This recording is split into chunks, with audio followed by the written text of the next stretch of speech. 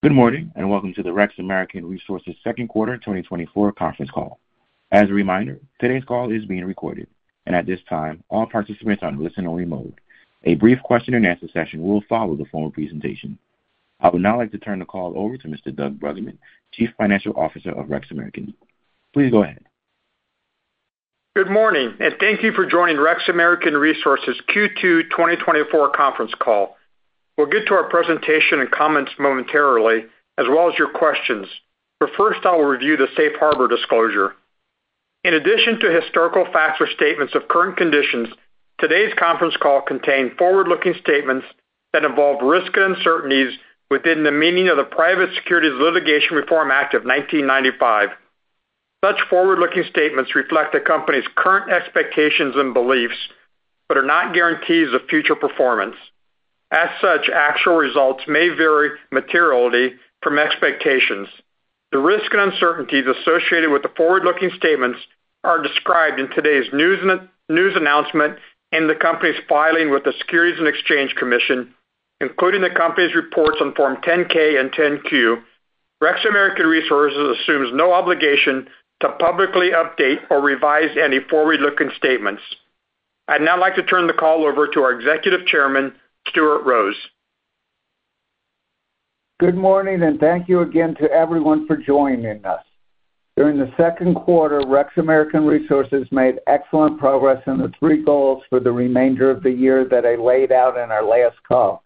As a reminder, these were to continue profitable operations, to complete the construction phase of our One Earth carbon capture and compression facility, and to complete the capacity expansion of our One Earth Energy ethanol production facility to 175 million gallons per year and move toward the planned further permitting of the facility to 200 million gallons. To the first goal, we were entirely successful. REX had very profitable operations relative to the prior year's comparable quarter. Our team produced strong gross margin in the second quarter, improved by 37% over the first quarter and by nearly 8% over second quarter 2023. Net income per share also improved more than 20% over the first quarter of 2024 and more than 35% over second quarter 2023. While we have our eyes on the future, we continue to emphasize our core business of ethanol production, which has allowed us to accomplish three goals, as well as produce consistent industry-leading results for our shareholders.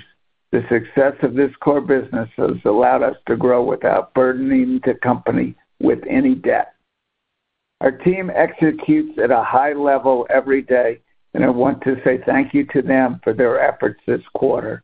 On the second goal, to complete construction, the capture and compression portion of our One Earth Energy CCS project in Gibson City, Illinois, we continue to make progress. Zafar will discuss this project in detail later in the call.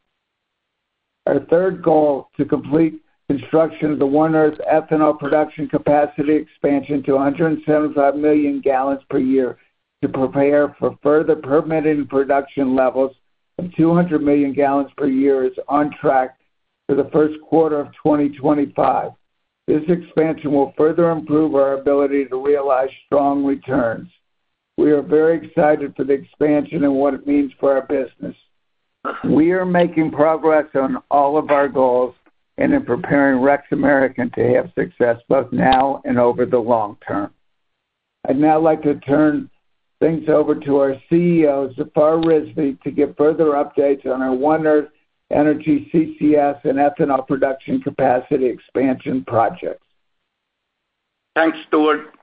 Our carbon capture and sequestration project in Gibson City, Illinois, continue to progress. You can see an updated picture of the carbon capture and compression portion of the facility in our second quarter investor presentation, which was posted to our website this morning. Due to regulatory action by the state of Illinois, which in July imposed a moratorium on the construction of CO2 pipelines, we have adjusted our construction schedule for the initial portion of the project. We believe this is the most prudent path from both an operational and financial perspective. Operationally, completing the capture and compression facility later in the year will mean a shorter period between completion of the construction and testing of the portion of the facility, which will require utility interconnection that is planned to be completed by the end of the first quarter of 2025. From a budgetary perspective, taking a more measured approach to construction allows us to more closely monitor our spending without incurring potential extra costs to meet the accelerated deadline. Given the new permitting reality, we are confident that pursuing the several ongoing portions of this project in this way is the right path. While pipeline permitting in Illinois is being worked out, our Class 6 injection well permit application with U.S. EPA is still in process, and we anticipate a draft permit being issued by 2024 calendar year end. On the timeline currently estimated by the EPA itself, we would then anticipate final approval of the project in the second quarter of 2025. As a reminder, as of last quarter, REX had secured easement for enough of the subsurface area to allow us the capacity to sequester all of our carbon emission from the One Earth Energy plant for the next 15 years, and also secured easement from our neighbor farmers for well number 1 and 2, which will allow us to completely avoid the use of eminent domain in eventual construction of our carbon delivery pipeline. The expansion of our One Earth Energy ethanol facility to 175 million gallons per year of production is on track for completion in the first quarter of 2025. Final testing and commissioning depends on the completion of the electric interconnection from our local utility. After necessary emission certification from the increased production levels, we then expect to begin the planned further permitting of the One Earth ethanol facility to allow it to produce 200 million gallons per year. This additional permitting is the only step necessary to allow for the expanded capacity to 200 million gallons, as no additional construction or capital spending is expected. This 25 and eventual 50 million gallon per year expansion in production capacity added on to our current highly efficient and profitable facility, we expect will enable us to expand our already standout profitability in our core ethanol business line. As of quarter end, we have invested approximately $91 million into the One Earth carbon capture project and associated ethanol production capacity expansion.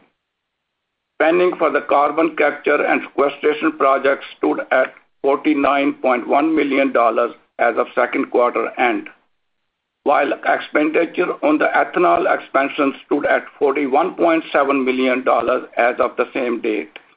This is compared to total combined budget amount of $165 to $175 million for both the CCS project and ethanol production expansion at Gibson City. I would now like to hand the call to our CFO, Doug Bruggeman, to discuss our operational and financial results. Doug? Thanks, Zafar. I'll begin with our operational results. REX ethanol sales volume during the second quarter 2024 were 65.1 million gallons, a reduction of approximately 6% versus second quarter 2023 sales volume of 69.1 million gallons. Average selling price for our consolidated ethanol volumes was $1.79 per gallon for the second quarter, compared to $2.42 per gallon in the second quarter of 2023. Dry distillers grain sales volume during the second quarter of 2024 totaled 132,850 tons, a 6% decrease over second quarter 2023 volumes. Average selling price for DDGs were $164.45 per ton for the second quarter 2024, compared to $226.48 per ton in the second quarter of 2023. Modified distillers grain sales volumes were 17,650 tons in the second quarter of 2024, compared with approximately 10,600 tons in the second quarter of 2023. Average selling price for modified distillers grain was $63.61 per ton for the second quarter. The average selling price for the modified distillers grain in the second quarter of 2023 was approximately $103. Corn oil sales volumes in the second quarter of 2024 were approximately 20.2 million pounds compared to 20.7 million pounds sold in the second quarter of 2023. The average selling price for Rex's corn oil product was 43 cents per pound for the second quarter of 2024, compared to 55 cents per pound in the second quarter of 2023. Gross profit for the second quarter of 2024 was $19.8 million versus gross profit of approximately $18.4 million for the second quarter of 2023. The 8% increase in gross profit was achieved despite lower average selling prices for all products, which was more than offset by lower corn and natural gas input prices. Our selling, general, and administrative expenses decreased to $6.4 million for the second quarter of 2024 versus $8.6 million in the second quarter of 2023. The decrease was primarily due to the expensing of executive stock grants in the prior year, which did not recur this year. Interest and other income totaled $4.4 million in the second quarter of 2024, compared with approximately $3.3 million for the second quarter of 2023. This reflects higher balances and better earnings on our cash and short-term investments. Income before taxes and non-controlling interest for the second quarter of 2024 was approximately $19.5 million, an increase of more than 21% over the second quarter of 2023. Net income attributable to Rex shareholders for the second quarter was $12.4 million compared to $9.1 million in the second quarter of 2023. On a per-share diluted basis for the second quarter of 2024, this amounts to 70 cents per share of net income compared to 52 cents per share in the second quarter of 2023. We ended the second quarter with total cash equivalents, and short-term investments of $346 million compared with $378.7 million as of January 31st, 2024. The uses of cash during the first half were primarily related to our ongoing construction projects at the One Earth Energy facility. Rex American also entered the quarter without any bank debt. I'd now like to turn the call back to Zafar. Thank you, Doug. I would now like to give some color around how we see markets progressing through the remainder of the year. For the third quarter, we are off to a strong start, and we expect to see the same corn market drivers that were supportive to this point in the year continue to play out. With this, we expect to see the result of the third quarter exceeds those of the second quarter of this year. Additionally, we believe increase in ethanol per export, which on a volume basis was 36.5% higher through June than at the same point last year, according to the USDA, have had a positive impact across the industry. As far as corn inputs, at the current time, we are looking toward harvest and what is expected to be a bumper crop. For corn in the Midwest, crop conditions near our two consolidated plants are expected to be strong. We are anticipating that robust harvest, coupled with the current corn in the farm inventories, will lead to a continued favorable corn input pricing. Above all, we are focused on profitability over product pricing or production numbers, as evidenced by our improved gross margin performance this quarter despite lower ethanol pricing and volume sold. It is this focus and the people in our plants who live it every day that continue to make us the successful, profitable company we are. Now I would like to open things up to the questions. Operator? Thank you. We will now be conducting a question-and-answer session. If you would like to ask a question, please press star one on your telephone keypad. A confirmation tone will indicate your line is in the question queue. You may press star two if you would like to remove yourself from the queue. For participants using speaker equipment, it may be necessary to pick up the handset before pressing the star keys. One moment, please, while we poll for questions.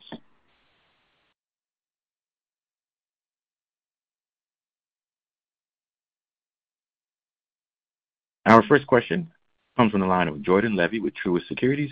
Please proceed with your question. Good morning, all, and thanks for all the updates. I just wanted to talk first on the carbon capture sequestration side of things. You guys did a good job calling out in the press release kind of the various external forces that you have to think through when you're going through this process. But maybe just help us think about in the event and in the time frame that, assuming you do get the permit approval that you need, can you just talk to the timeline around the build out of the pipeline and then any remaining necessary equipment at that point? Zafar? Yes. I think if you look at that information which we provided, the EPA permit is expected to be in sometime in second quarter of 2025. But on the meantime, our construction is in a full swing. We are already taking care of a carbon sequestration facility, which will be ready by the end of this year, depending on the utility connection, interconnection to provide that utility to the CCS and also to ethanol facilities.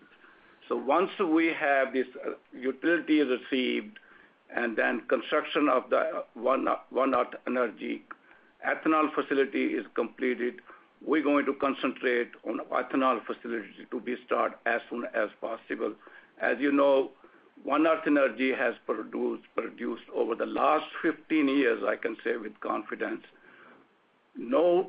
not a single year they lost that money. And that ethanol location is very important to us, and that facility will produce much better profit moving forward once we complete that facility. And the second, we will certainly continue to do construction work and try to reach as soon as possible when we receive all these permits and then ICC permit and other permits as we received, and construction will be completed. And once the electric connection is connected, we will start the testing. So I will say sometime, probably once we receive the permit from EPA, we will start the construction of the well. So we will say probably sometime August or September next year, we should be in operation. But that's just expected to, depending on all of those permits we receive. Otherwise, we are waiting for all those permits. So, but it depends on the permits. But facilities will be there. Jordan, to further answer your question, the biggest delay is in receiving permits. We call it a pipeline, but it's really just a 3-4 mile connector, the pipe itself. But we have to wait for Illinois to give us a permit on that, which is not easy. But building the pipeline and building the hole itself are not nearly as time consuming as waiting for these permits. And that's I think was your question, is once we get the permits, how long will it take? That will not be nearly as long as waiting for the permits, and Zafar gave you a pretty good time schedule of that. Yeah, absolutely. No, I appreciate all those details, and certainly you all have been, done an impressive job with how much you've been able to get done on your own, and now just waiting on the pipelines. And maybe just a clarifying question. Once you on the pipeline may not be there's more than the pipeline. We're also waiting on the EPA, which is EPA permit the other issue. Exactly. And a lot of local permits, too. There's lots of permits involved. But I think my main thing which I really wanted to emphasize is ethanol facility itself does not need any pipeline. And we are in a full swing on the construction of the ethanol facilities from 150 million to 175, and then move toward to 200 million gallon facility. And that should be completed by the first quarter of 2025, depending on a utility providing the electric connections. So once that facility is completed, we will be able to produce ethanol at that kind of rate.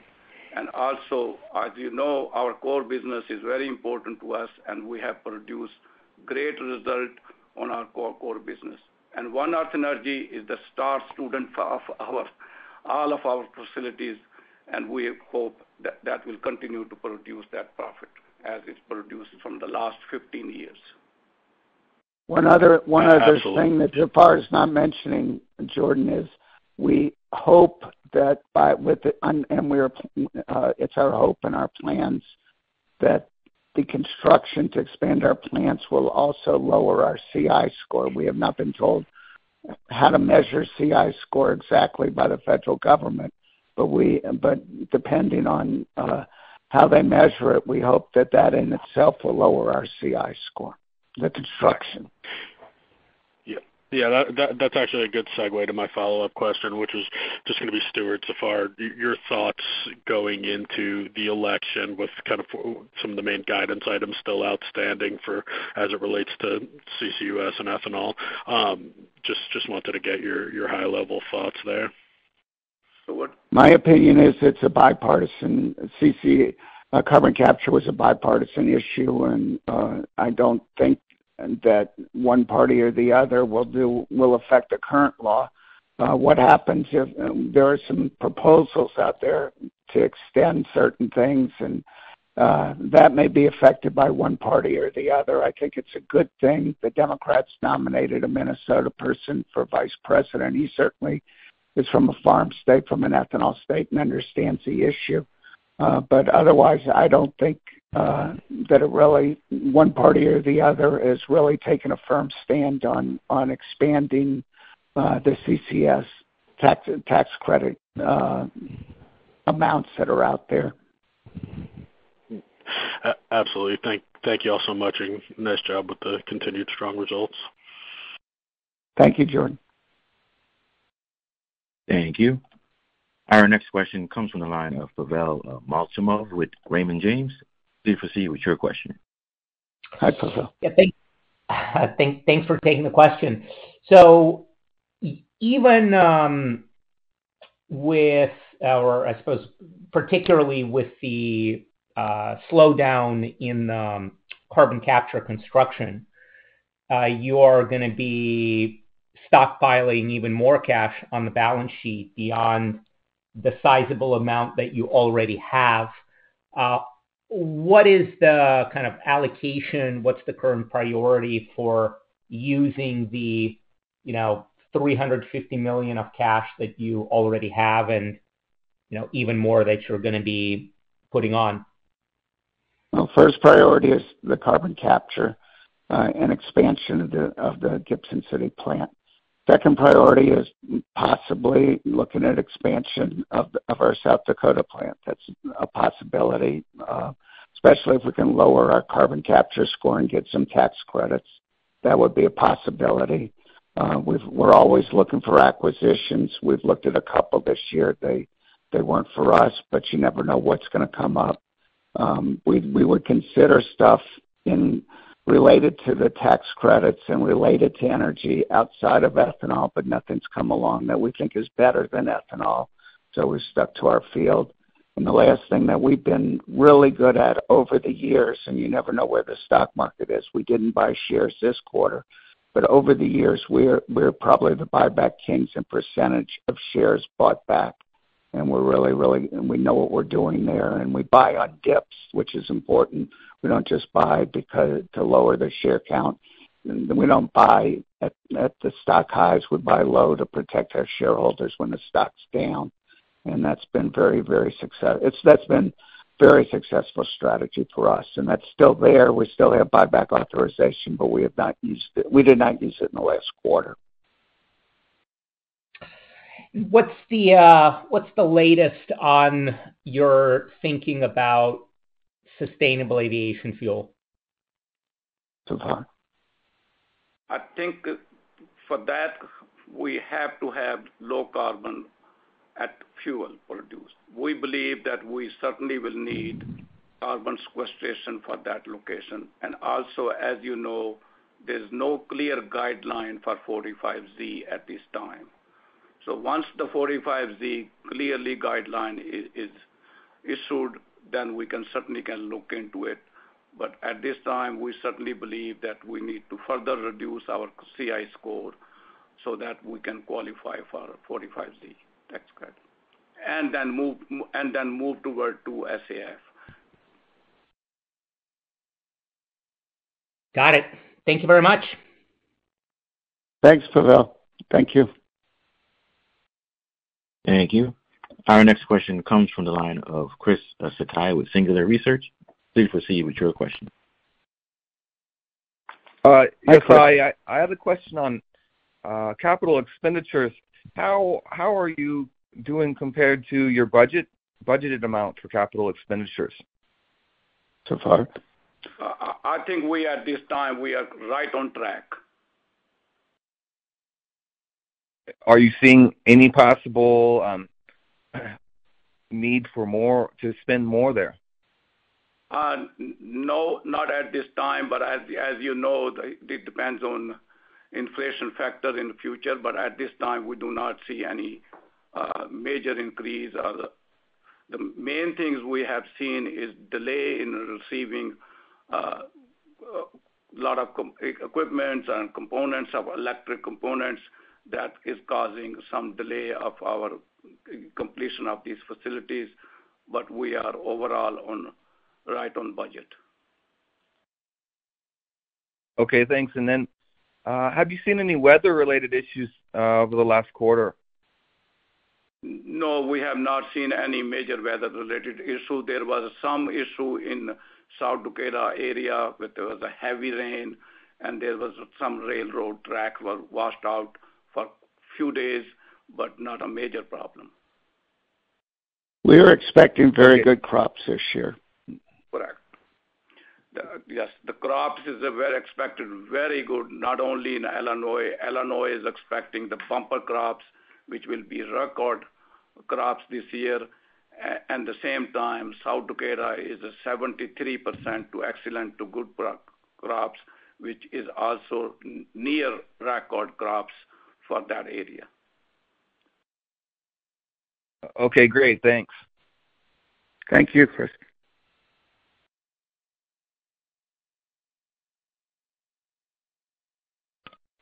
Thank you. Our next question comes from the line of Jordan Levy with Truist Securities. Please proceed with your question. Hey, guys, just a follow-up for me. Zafar, I think you mentioned, or Stuart, maybe it was you on Pavel's question, the potential for a new gen expansion at some point in the future. Maybe just talk to what you'd need to see, whether it relates to Summit or something else there, in order to kind of warrant that investment. At this time, Summit, the investment would not be because of the Summit pipeline. It may be later, but at this time, South Dakota has, in my opinion, this is my opinion, some eminent domain issues. And so if we were to invest in the next year, it would not. So being in the Summit pipeline will be an advantage, we hope, someday. But we would just do it because it would be more efficient to have a larger plant. And if the corn supports it, we would consider it. So that's the biggest issue, is always corn, and whether a bigger plant would raise the corn prices.